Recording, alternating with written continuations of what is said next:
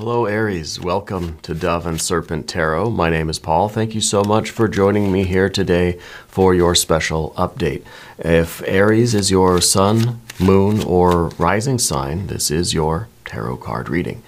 Remember to hit the like button, leave a comment, consider subscribing to the channel, especially if this reading resonates with you. If there is anything you would like me to pray over or meditate upon or send positive energy toward, please let me know. Now, this is going to be a general reading, so try to be open and receptive to whatever may come through during our time together. I am merely the messenger. And I ask you to connect directly with each of these cards and use your own intuition to take you beyond the details that I might provide. And remember, Aries, that the most important part of any tarot reading is you. And we've got the Art or Temperance card. This is the pressure cooker, okay? I used to think this is like kind of the kitchen, you know, but now we've sort of gotten even more intense. Now it's actually a tool in the kitchen. It's the pressure cooker. And I feel like this is your ability to endure the tests and the trials and, you know, the challenges of life, okay? This is the feeling that, you know, you are, every day is a pop quiz, you know, but then there's also, you got to take finals at the end of the year or whenever people take finals. I think you're used to a lot of these kinds of things, which is like, it almost feels as if spirit is sort of pressurizing you periodically to prepare you, right? And it's kind of also the furnace. It's someone being put into the fire. The way that, you know, some raw metal ore is transformed into a, you know, a strong sword, you know. And I feel like this is kind of it. You get put into the fire, you get really heated up, you get pulled out of the fire, you get banged around a bit, and then back in the fire you go. And I feel that this is maybe what your life has been like for a while, like lately at least. All right, we're going to put this into some context, and we're going to see what else is going on here. We got the hermit mode. Okay, that makes sense to me. We got the 5. I mean, there's kind of the fire, sometimes more, sometimes less. But this is also kind of you knowing when to struggle and knowing when you're kind of just supposed to just sit back and let the fire transform you. Let the difficulties like do their magic on you. You know, you're not trying to fight against spirit when these things enter your path. Okay, I feel like you're chosen. You know, I feel like the greater the trials, the greater the rewards. Here's that Empress energy. A 6 of Swords, very nice. And the Hanged Man, yeah. The Hanged Man plus the Hermit. Sort of saying that I know you want to fight against this, and I know that you're in this situation and you want to just struggle to get out of it. It's kind of saying with the Hermit and the Hanged Man that it might be easier to sort of trust the process, allow it to do its thing, allow it to run its course, and on the other side, oh, look at that, we've got, okay, wow, that's good. We've got the Hierophant, we've got the 6 of Pentacles, we've got the 9 there, that's the very strong sword coming out of the fire, right? And we've got the Ace of Cups. Oh my gosh. Yeah, this really, I mean, this is your destiny. You are chosen for this. And the idea is very, I think, very clear. You're not being instructed to struggle against something and try to get out of the situation, right? It's kind of one of those Chinese finger traps. The more you struggle, the more you can't get your fingers out of there. It's best to just go steady and easy and sort of let it take its course. Like when you feel that your car is starting to fishtail or you're starting to spin out, the instinct is to steer against it, right? The instinct is to sort of drive the other way, swim the other way, steer the other way. But really what you're supposed to do, at least that's what I hear, is you're supposed to sort of ease into it and slowly apply the brake. Okay, I'm not a driving instructor. Don't take my word for it. That's what I was taught. We're going to select the mystery card, bonus card, confirmation card. Gosh, Aries, come on. That card just volunteered, jumped out of the deck, forced its way. Another 5 of Wands, same card. Okay, there's this, I mean, I think that's a confirmation that you want to fight against this. The instinct, it's down beneath the surface here, right? Your instinct is to fight against this. If the car's starting to spin out, well, it makes sense. You want to steer, I'm going to force it to go the other way then, you know, instead of doing what seems counterintuitive, going against your nature. I'm just going to spin right along with it, and then we'll be along our merry way here. Let's select this mystery card, bonus card, confirmation card, random card from the Smith-Waite Tarot. This is the factor infinite and unknown. It's going to go right here with Alien Simon Mork Ripley. Let's try to predict this card. Let's use our intuition, all right? Let's see if we can do it. It's important that we practice as often as we can. And we'll take a look at the very end on that card. All right. Now, this is not a reading that's going to replace your normal twice-weekly readings on Mondays and Fridays. This is a sort of special update I felt the need to bring. It's going to, it's going to hopefully be a shorter message for you today, but you still have your regular readings, okay, on Mondays and Fridays. Let's take a look around the room here. Major, major, major, major, major. A lot of major arcana, and we've been saying that this whole past 2 cycles of readings. A lot of major arcana coming out for most people. Most signs are getting a lot of major arcana. The only thing you're missing here is the Tower, right? Usually the Tower's been coming out in a lot of these things. But for me, it doesn't feel like you're having a Tower moment. It feels like you're kind of, well, I mean, if you are inside the Tower, it's not really a tower that's breaking open and crumbling down. The Tower to me now kind of looks like a pizza oven, you know, that we're sort of in there and we're cooking. And it's uncomfortable. We don't like it. Our instinct is to get the heck out of there. But we know this is something good. Okay? It could be a school thing. It could be a work thing. It could be a family thing. It could be a spiritual, literally a spiritual thing for you, right? I think it is all of these things. But it might specifically be sort of one thing after another. Well, here now I'm kind of in the pressure cooker at school. I'm in the pressure cooker at work. Now my family thing, I'm in the pressure cooker there. You know, I think it's going on in a lot of places. So a lot of major arcana, of fire, water,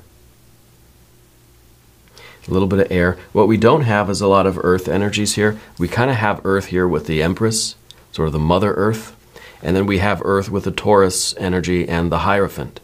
That's, I think this is what is being produced by all of this, well, and the Virgo energy too.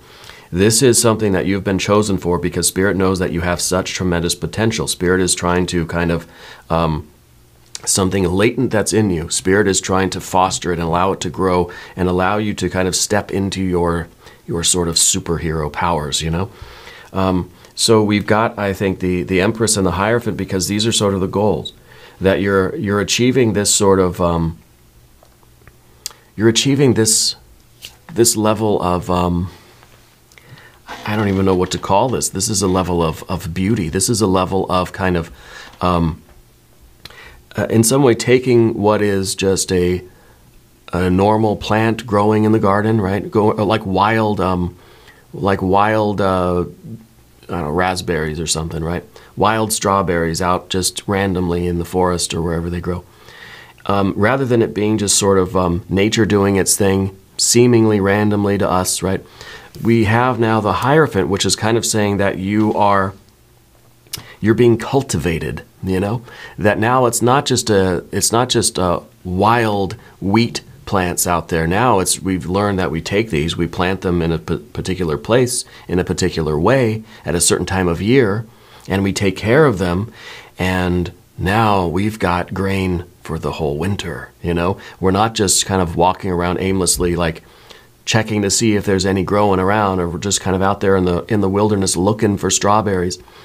We know how to grow it ourselves now. We know how to do it.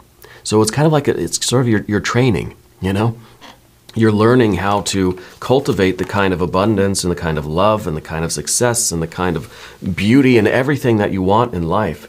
You're being sort of set up to be the master now. The Hierophant is somebody that everybody comes to that says, how do I do this? You know, I want to manifest happiness. How do I do it? I want to be successful in my business. How do I do it? Right? I want to attract those good things to me. How do I do it? Because now I feel like you're becoming that sort of kind of an expert, you know? metaphysical expert here. But the five, I think the Five of Wands is important because we've got it twice. We doubled up on the fight energy, that it is something that you want to struggle against, whereas the cards are kind of encouraging you, anyway, to steer your ship into it, which seems crazy, right? Why would you do that? Well, that's what you're being shown. The Hermit energy, I think, is I think it's kind of literally your withdrawal from things a little bit. It's almost as if you've been so occupied with all of these intense activities, these intense struggles or trials or even competitions, maybe literally, maybe you're doing sports or martial arts or something like that. That is, maybe it's business, something very competitive, right? I feel like it's taken a lot of time away from your social life. I think that right now there's not really a focus on friends and family per se, you know. We see the idea of like the group effort here with the Six of Pentacles, but it doesn't feel intimate, doesn't feel like it's family really, you know. So it feels that you're kind of in need of connecting with your loved ones. Yeah, that it's important for you when you can in the sort of in between moments here to connect with your family and friends in a real way, as a way for you to sort of unwind, right? But also because it's part of your growth, it's part of your path, it's something that you are in need of spiritually, okay? I like the Six of Swords. I was really happy when this came out because this is showing me that you kind of understand the plan here. The Six, this is kind of the blueprint, this is the divine plan, and I feel like you're sort of looking up at this and like, starting to be like, yeah, I can see it. I can see where all this is going. I can see what all this is for. You know, all the challenges that you put yourself into, all the things that you have strived for and fought for, and all the obstacles, all the things that you're accomplishing, all those pressure cookers that you find yourself in, I think are all for a particular. It's all sort of headed in the right direction for you. Yeah, and I think that this is really, really reassuring for you. And this is sort of allowing you, it's like, okay, now I kind of see most of the plan. So I'm going to try my best to, you know, what we're doing here is to not steer against the momentum of the car and try to ease into it. I forgot to set my timer here. And to ease into it, using this Hanged Man. The Hanged Man is that kind of trust fall. The Hanged Man really is sort of the opposite of the Five of Wands, even especially the double Five of Wands, right? The Hanged Man is someone that is just kind of just like not striving for anything, not resisting any force. Has just kind of fallen backwards into the river, and the river's just, we see it in that motif all the time, of just kind of abandoning ourselves, just surrendering to the flow and trusting that it's going to take us where we need to go. And this isn't really, I think another reason we got the double Five of Wands is because this isn't the idea of you not putting in any effort. That's not what we mean, right? You still need to put in effort, you still need to try to do your best, you still need to try to make things happen and nudge the river where you can. But the idea here is for you not to fight against the process itself, okay? So I think that Spirit showed us a second Five of Wands so that we don't misunderstand and think that the Hanged Man means I don't have to do anything. I can just sit back and not try and everything's going to be fine, right? The story's not going to write itself, right? So it's important that we take that into account too with these Five of Wands. Spirit's saying to resist the urge to try to change course. Allow yourself to be on this river and do your very best to overcome all of the obstacles that you might find on this river. Sometimes the river's going to be really smooth, really just like the water's like glass, right? Other times you're going to be in the rapids. You got to hold on. Yeah. And other times it's just up to you to kind of get your oar in and start picking up some speed because maybe the river really slows down, you know, or maybe you get stuck on a tree stump or something, right? Let's talk about the path of the serpent. Really good energy over here, kind of showing us what the results of all of this effort is, why you're in the pressure cooker to begin with. First of all, the Hierophant, you're coming to master something. You're coming to sort of achieve that level of experience in life that sets you apart from other people. Okay, I read some meme or something yesterday that said 100 hours, 100 hours a year of practice sets you like 95% above other people doing the same thing. You know, it's that discipline. I think it came out to like 18 minutes a day or something of focusing on developing yourself in a particular way is enough to kind of, it all accumulates and it sets you above something else or someone else, or the kind of the baseline of people that are doing that thing. So I feel that there is sort of a competition energy in you, and it's not so much that you're trying to be better than everybody else. You're trying to succeed and find out what spirit has chosen you for, right? What is your destiny? What is being revealed to you as the kind of the Holy Trinity of the path that I say, who you are, where you are, and what you're doing in the future, right? What does that future look like to you? I think you're getting a glimpse of that. I think you're coming to understand what your destiny is. We see the plan up here. We're sort of accepting the plan as the plan. We're realizing that we are sort of coming into our very best version of ourselves. The Hierophant, to me, kind of says that it's like you are sort of merging with your true self. Yeah, that your divine fire is, you're very much conscious of it now. There's a conscious relationship with this. This is sort of the inner master, the inner guide. And in some ways, this is exactly what the Hermit is looking for. The Hermit is going within to try to make contact with that spiritual entity called the self, or the soul, or the spirit, or whatever you want to call it. And so, I think that this is a big part of that as well. Okay, and it might feel like you're coming closer and closer and closer into contact with this sort of spiritual entity. Okay, the one that is sort of guiding you through life, where it really feels as if you are chosen. It feels as if your life really does have a plan. And it's going to feel like there is some force that's sort of leading you from one thing to the other. It's kind of like my daughter was doing one of these coloring book things the other day, which is, it's just a bunch of dots, right, with numbers. And you're supposed to trace the dots, 1, 2, 3, 4, and then at the end you've got like a flower. Hers was a flower. And so I feel like it's kind of like that we don't know what the picture is, but the more steps we take, and if we allow ourselves to kind of follow the divine order of things, 1 to 2, 3, 4, pretty soon we're going to start to see that more clear picture. And I think that's part of the 6 of Swords up there, being able to see that bigger picture. Spirit's saying start journaling more if you aren't already. Keep track of thoughts, feelings, behaviors, right?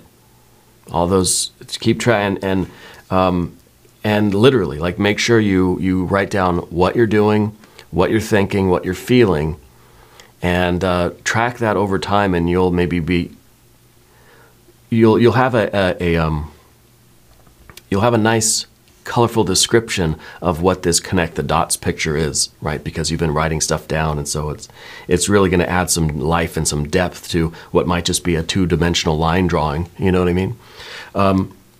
In the environment, we've got the 6 of Pentacles. And right now is not really the time for teamwork necessarily. It is talking about the success in the outer world. Okay, so I think you're finding the financial situation is getting better. I find that this might even be talking about some really big things happening in terms of your work or your career or how you make money. Maybe you're retired. How you make money. Something big is happening there. There's some really nice kind of harmony that's taking place there.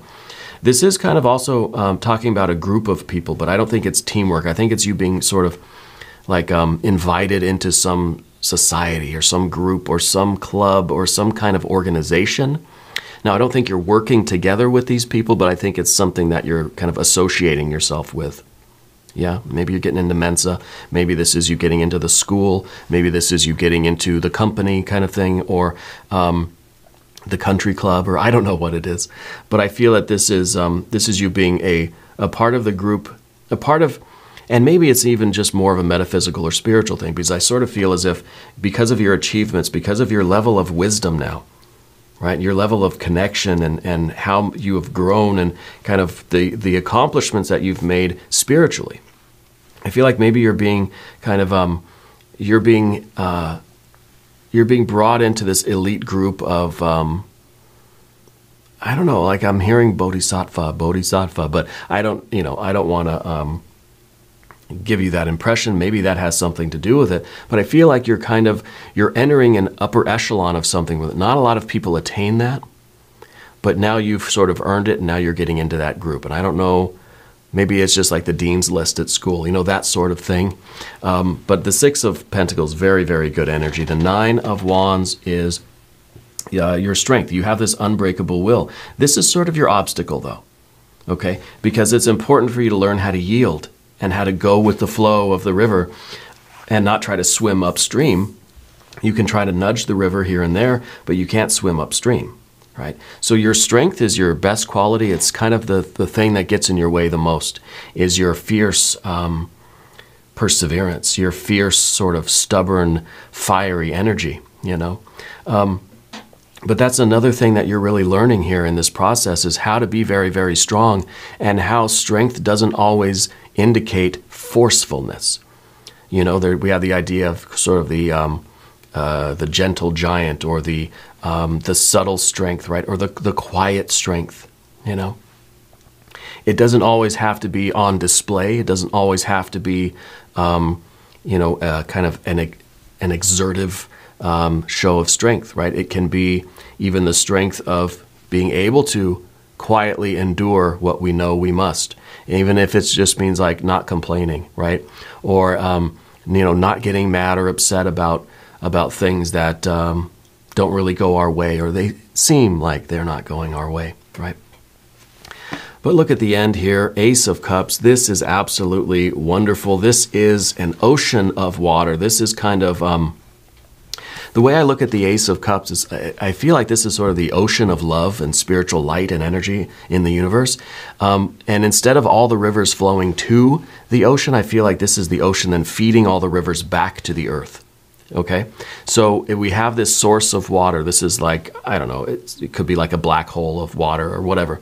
It's this singularity of spiritual light and spiritual energy. And I feel like it is flowing outward, and it's creating all these other rivers that are irrigating all of these other areas of your life. Your physical, financial life, your mental, emotional life, your spiritual, creative life, your interpersonal life, your romantic life, right? All of these things are benefiting from you getting in a deeper connection with yourself and realizing that you have this destiny and that you are chosen to become the best version of yourself. Okay? The Ace of Cups, a lot of joy, a lot of bliss, a lot of excitement. This might even be talking about sort of toward the end of this process, you getting either could be the onset of a romance. It could be a new life kind of dawning. Right? It might be you feeling like this is sort of a rebirth, a new life for you. It could literally be, you're having a child, or someone close to you is having a child, or maybe you get a pet. But I feel as if it is, it's the beginning of something really, really joyous. Okay, so in a way, it's putting an end to this path of this trial, all these pressure cookers that you've been in. I think it's almost done. It's almost kind of the last one for a while, right? And you're going to have a period of just love and beauty and joy and pleasure, and I think you're getting a break from all the pressure cookers. This is now you get to eat the meal. You get to relax and enjoy things, right? You get to sample the fruits of your labor here. Let's look at the mystery card before it gets too late. I did say that this is going to be a short one.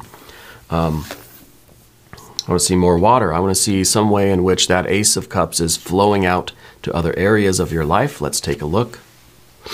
To the world, yes. So this is the singularity of love now flowing out to the world. It's kind of the rivers are going backwards now in a way, right?